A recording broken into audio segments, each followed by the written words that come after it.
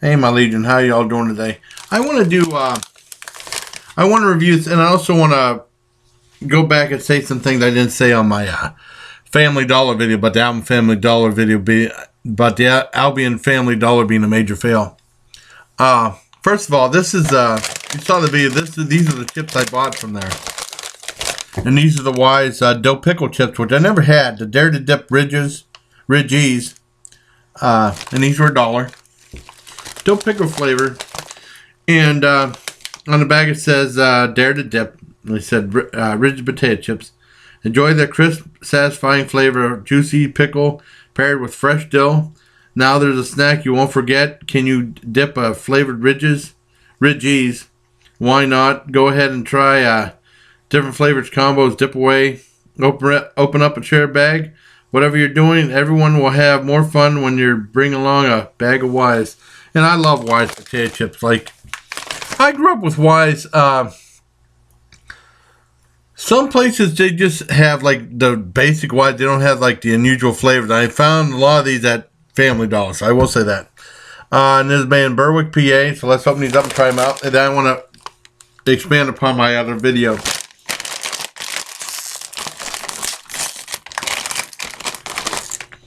They smell really good. You definitely get the dill pickle smell. That's what one of the chips look like.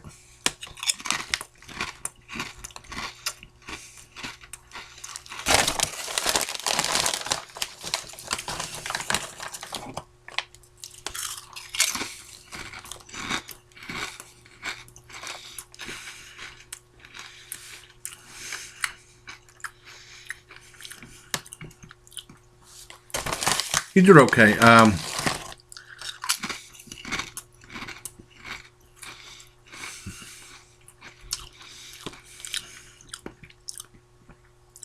You get dill pickle taste, but it doesn't. Some are more heavily seasoned. You really get a really strong dill pickle taste. It's a very a mild dill pickle taste. I don't mind them. I think these are pretty decent. I'd probably give Wise the dill pickle ridgies an 8 out of 10. Well, let's try another one.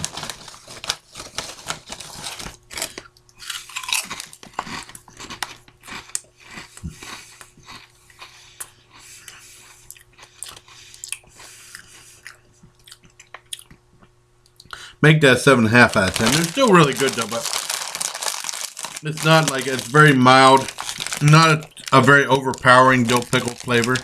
I mean, if you like a milder flavored chip, then you will really like these. And for $1, you can't go wrong. So I give these a 7.5 out of 10. Now I want to go back to my my video about the Albion Family Dollar. Now I will say, if you want Wise, there's some other Wise chips there, and they have some good deals there. I think the Gerard, I was really disappointed going there because I got like really good stuff at the Gerard Family Dollar. Has some really good items, and they don't have the items that the Gerard one does. I don't know why. Like I said, they're outpriced. And the weird thing is, I truly, in my heart, I wish it would have been a Dollar Tree, because someone else commented on my Family Dollar video saying that Dollar Tree, everything's $1, which would have been nice. I would have loved to have a Dollar Tree. Now that place would have been packed. They said the Family Dollar said that they're getting, they're going to go in business with Dollar Tree and they're going to get more items, but I don't see anything. I don't see anything. I don't, and their marked up prices, they're right in line with Walmart. If Walmart's not, I don't know. I think Dollar General is still a better deal, sadly. I was really excited about the Family Dollar coming in, and then, you know, it didn't happen. It just was, everyone I talked to said they weren't that impressed. They might go in for like a couple odds and ends, and that's about it. I mean, when I had a 10% discount and a $10 off coupon, you know, I did do some shopping there, but that's about it. If I get some more coupons like that, then probably I will go back. But if I can save some more money, but as of right now, there's a couple Wise products and stuff, or if they have like a sale on, they have like an unusual sale or something like that. Just like their toilet paper, they have a 4-pack for 99 cents. Whereas at Dollar General, you can get a 6-pack for $1, and that's why I usually get my toilet paper. You know, I don't know. It's just Dollar General has better deals. But what I really wanted the Dollar Tree to be down there. And it's really weird the way Albion has expanded and then drew back. Because like I said, businesses in Albion don't do that well. In the mid-90s, trying to think of the main businesses we had there. We had a state store out, and then it burnt down in a fire.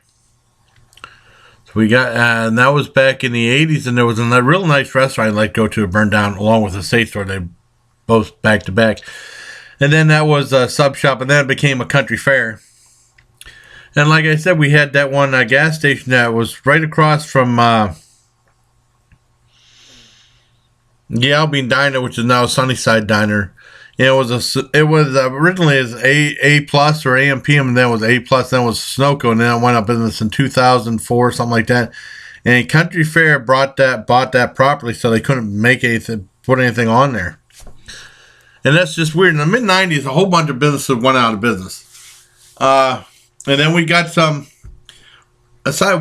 major businesses. We had, there was an H&R Block that's been there forever, and they took down their old place and they made like a newer place, but then the newer place was kind of falling apart still. There's a Marquette Bank there. There's a CNB Bank that is becoming Andover Bank.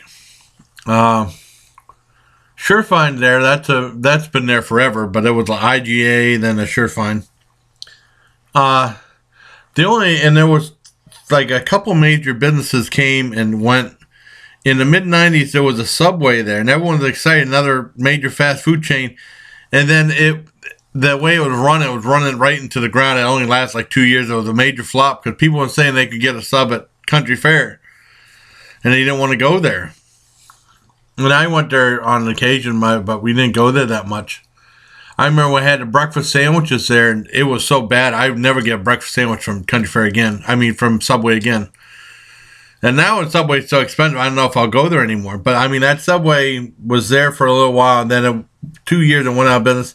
Right around the same time, and McDonald's opened up, and that's still there. It was doing gangbusters for a while. Then, like I talked to that one guy, said everyone goes there either complains about the way it's run or the kids there or people getting sick, you know. And then the Dollar General opened up right in the mid-90s. And for the first 6 months, the Dollar General was packed. And then traffic kind of tapered off. And it was at a different location, right? And they were still in that location. They were building a brand new Dollar General. And they had like some promotion. You know, you get there like 8 in the morning. And you being first in line, the first 100 in the door, you get a $10 off coupon and a bag of goodies. I didn't get I wasn't there quick enough. If I got a bag of goodies like this big thing with glass, pen, and chip clip. The chip clip broke, and then like a bag and stuff. That was kind of neat, but that Dollar General is still doing good because the prices are just better than the Family Dollar. You know, it's a shame. But like I would have wanted a Dollar Tree. It's kind of weird there's two family dollar places in Albion, which the businesses don't do good in Albion. They really don't. That's probably why the bank didn't want them to expand in Albion. That, oh crap, that video's not up yet. Well, you'll see it when you'll see that Grandma's Country Cooking video. You'll know what I'm talking about then. But, so, there you have it, my review of the Ridges, dill pickle chips, and my expansion on the Albion Family Dollar is a major fail video. So until next time, I think I said everything I needed to say now. So until next time, everybody, please take care of my Legion. If there's some decent sales, you know, I don't know. I just wish they'd lower their if they lower their price, they get more people in there. But I really, like I said, that girl said a Dollar Tree, everything's $1. I agree. I wish it would have been a Dollar Tree that would have been much better. All right, take care, everyone.